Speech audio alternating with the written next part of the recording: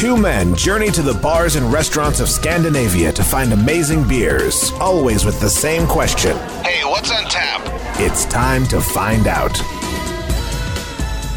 What's on Tap podcast, coming to you live from my living room once again.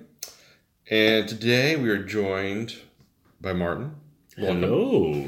It's been a week since we've had you on the show last. Something like that, yeah. Yep. How you been doing?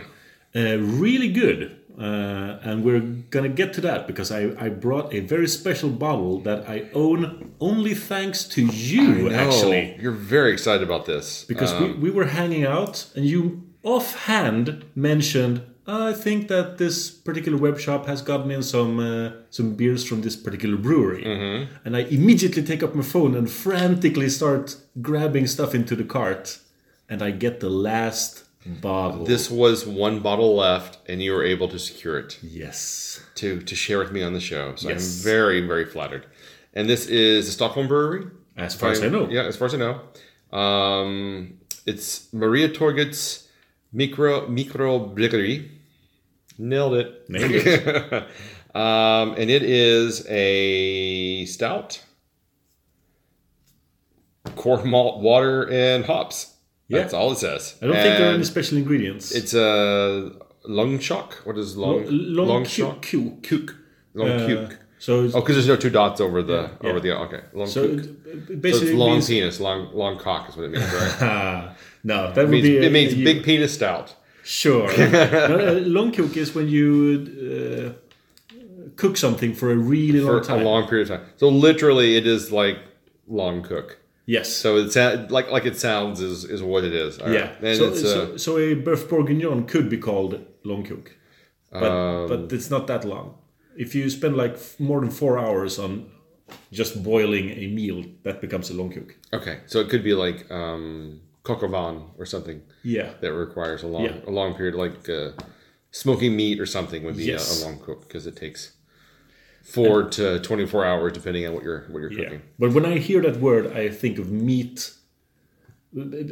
Almost not pulled pork because that doesn't take that long. But you get if you do a pork shoulder, that's a 6 to 8 hour cook. Yes, that's exactly. Pulled pork does take a long period of time. Yeah, but this is a beer. It's a 12% stout. I don't have any more information on this because there's literally nothing on the label that tells you anything more about it. It's a big label on a super tiny bottle. The label doesn't even fit the bottle. Yeah. They had to scrunch it up. All right, so let's. It smells amazing. A lot of sweetness, a lot of sugar, chocolate. Yes. Yeah. A little coffee from roastiness. Yes. Yeah. Zero carbonation. This is one of the flattest stouts. I mean, even when you agitate it aggressively, impossible it's to just get any motor oil coating the side of the glass. There's nothing as far as carbonation goes on this. So this should be just an oily mouthfeel. Yes, that's what I'm expecting. All right, cheers. Cheers.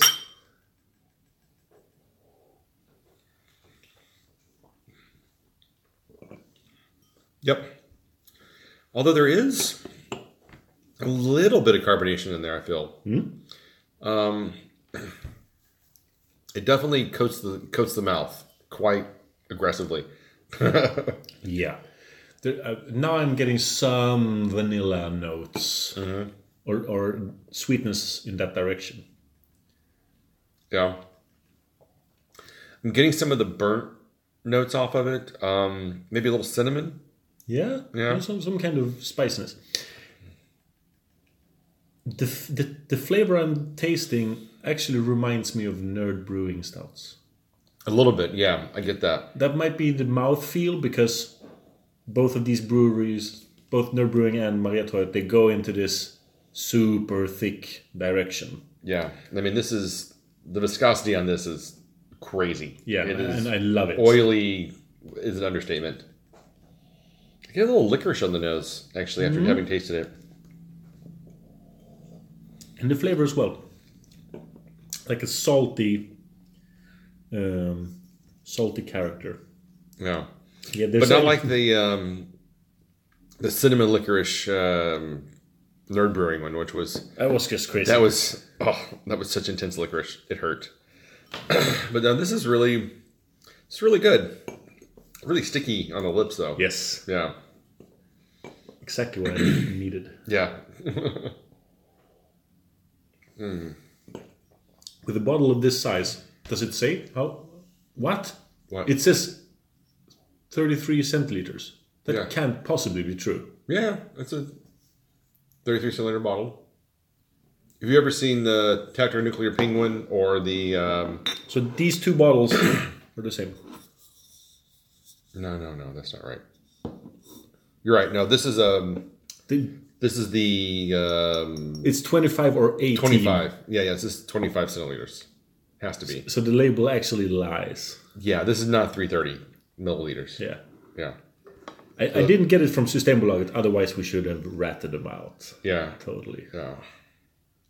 But it doesn't look like a 25 centiliter bottle either. It looks 18. 18. Wow. I've seen some Demolen beers in 18 centiliter bottles. No, I mean this doesn't look. I'm thinking of the Hop Shot and the those are even smaller. Nuclear Penguin. And those are even smaller. Yeah, they're a little bit smaller than this. So this has got to be not. This is the 20. This is in between size between the. Sure, I get it. Yeah, whatever size it is, whatever this is. So. I get like this medicine bottle kind of feeling because the label has this like stamped typewriter text on it. Yeah. I think they're doing themselves a service. They're doing good by having this uniform look on all their bottles. I've tasted some other Mariatorget and I've seen more of it online, and they just stick with that. Demolen do the same, and you can immediately recognize any Demolen bottle. Yeah, but they're pretty new. They've been around for a year and a half, something like that. 2 years, yeah, most. The first time I ever tried them was 2018 Cantillon Blue Barbecue. All right, so about a year then. Yeah, not even that. I mean, that's the first time we tried them. Who knows how long they've been putting out stuff before that? Yeah, but they're rated one of the top 5 breweries in Sweden at this point. Number 2 currently. Number 2. Just under Psychopipes. Okay. And since I love not Mikael Nothost, I won't say anything, but I think maybe Mariatorget should be number 1, maybe. This is so good. I think it just depends. Like, Psychopipes isn't making stouts. They're making bold sours and really going in that route. Yeah. So it's like it's hard to compare the two in that respect. Because it really depends on, are you a sour person or are you a stout person? Yes. And whichever one you lean more towards is the one you're going to love more, I think. I think you're right. That said, I tried a Psychopipes beer recently, the Blue Spruce Sour, which was made with spruce tips and blueberries. Yeah. And I wrote, the review I wrote was, having tasted 17,000 different beers, it's amazing that you can still get a flavor that you have never tried ever before in your entire life. I would imagine blueberries and blue spruce tips are not the... It's not the standard. Yeah. And that would argue for Psychopipes being number 1. Because as much as I enjoy this, if you were to put this in a lineup of stouts, I think this would be one of the better stouts, but it's not one that I would remember having again in the future. We have had this kind of stout before from Exactly. other world-leading breweries. So I don't feel like this really stands out in the marketplace, but I think it's an amazingly good stout. Yes. So I am going to give this I'm going to give it a 4. Okay. I'm giving it a higher. Maybe I'm biased because of the rarity and the difficulty of getting it. I'm on a 4.5 right now. Yep, I can see that. You're on a little bit of a collector's high. Yeah, I get that. But I think it's a really good beer. I just don't think... It doesn't give me... it's an exceptionally well-made stout, but it doesn't give me anything that would make me remember having it beyond today. No. It might be collector's high, but we mentioned flavors that you and I historically disagree a little bit on. Like, as soon as you say licorice, that makes me like it more when I also feel the licorice, because I really love that flavor, especially in a thick stout. And I know you are at least apprehensive towards it, that type of flavor. It can be. It's not an attack. No, but I mean, it's not... I don't see that as a negative flavor.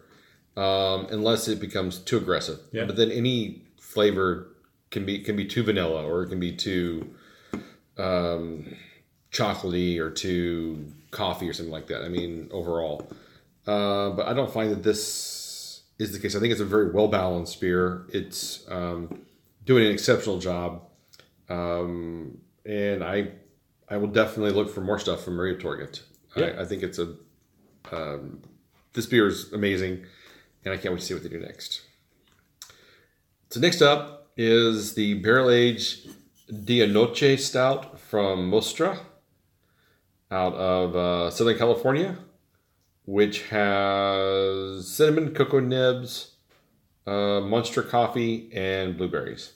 Yeah. But no, this is Monster's, not the brewery. Monster is the Coffee style. Yeah, this is bottled in. Well, who's the brewer then? I don't know, but reading on the internet, we can add that it's their regular Dia Noche Stout aged in Black Tuesday barrels for 12 months. The only way I can interpret that is that they've taken the brewery's Black Tuesday barrels and repurposed them. Yeah, that's the only thing. That's the only way to. There is no other Black Tuesday, right? No, there's no. So this is Kings Brewing Company. Yes. Out of Rancho Cucamonga. Ah, Cucamonga. And I had to say that because you don't get to say Cucamonga very often, so that makes me very happy to say. Yeah, so Kings Brewing. This is the barrel aged Dia Noche. Yeah. All right. This is my. I think this is Well, my it's funny first. because what's funny is Kings Brewing isn't anywhere on here. If you didn't know that the little crown on the label was Kings Brewing, you would not know this is the brewery because their name is nowhere on this label. Yeah, that's really. Oh, I'm sorry. No, there it is. It's brewed and bottled in Rancho Cucamonga by Kings Brewing Company. So it's not readily. They're not branding themselves very heavily here. No. Remember, this is one of the ugliest beer labels I've ever seen. But it's got good reviews. People are enjoying this, so I'm looking forward to digging into it. I have to say, blueberry stouts, not one of my favorite styles. I have not had one yet that I've particularly enjoyed. So let's see if this I'm is the one. always up to having my mind changed. On the nose, cinnamon. Cinnamon. Yeah, very big cinnamon smell. Like cinnamon and coffee. The beer only has 53 ratings globally. Wow, that's kind of crazy. It's got a 4.01 overall on Untapped. Nice. There's a lot of cinnamon on the nose. I do like cinnamon, but let's see. And that's either going to be a plus or a minus. We'll see how the actual taste goes. Cheers. A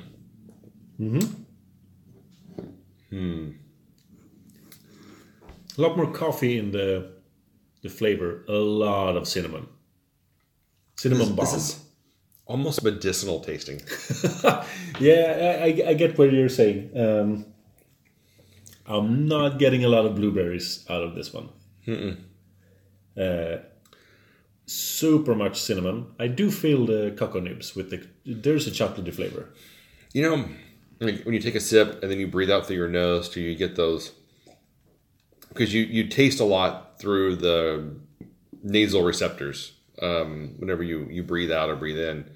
Because your taste buds can only handle so many flavors, so there's two little holes in the top of your roof of your mouth that go to your nasal receptors. And so as you breathe in and breathe out, I get this weird, like dusty, dry thing that's going on. And I don't know what that is or how to I compare it process to, that. I call it mocha. To me, it's like coffee powder. The coffee powder that you put on top of a mocha, cup of mocha. Mm-hmm. That's the dry. It's a little bit chocolatey and it's a lot of coffee. That's my connection. But I'm thinking now, since I'm not getting any blueberries out of this, I might be thinking about this from a Swedish blueberry perspective and not the American bullshit blueberry perspective, where blueberries are white inside. They're super big compared to Swedish blueberries, and they taste nothing. Could be. But I mean, I don't think they're going out and buying probably the mass-produced stuff that's sold for public consumption. They're probably going to something like Oregon Fruit Growers or another niche farm that specializes in blueberry production, because Maybe. a lot of craft brewers are very particular about where they source their fruits from. I don't know that they're going to just like go to the local Kroger or whatever and just Costco or Sam's Club and just buy a bunch of frozen blueberries there. And maybe not. Yeah. But there's so much cinnamon on the nose.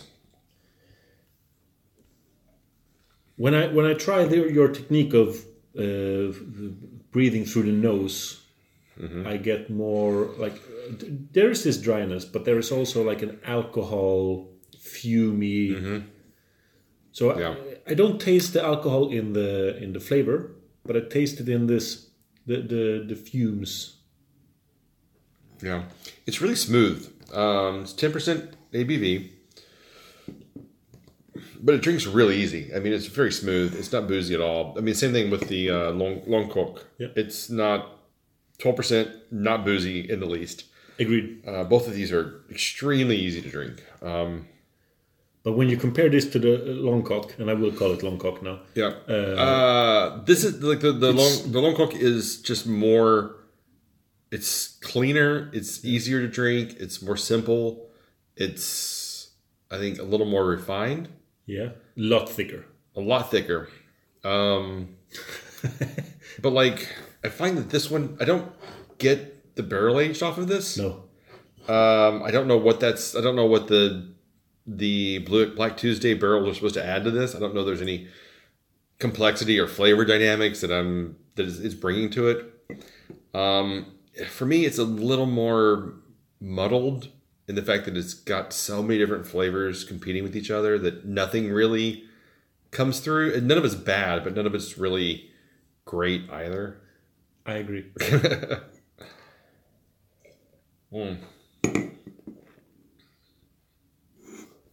Like, there's this weird, like slightly medicinal flavor to it that I just don't know.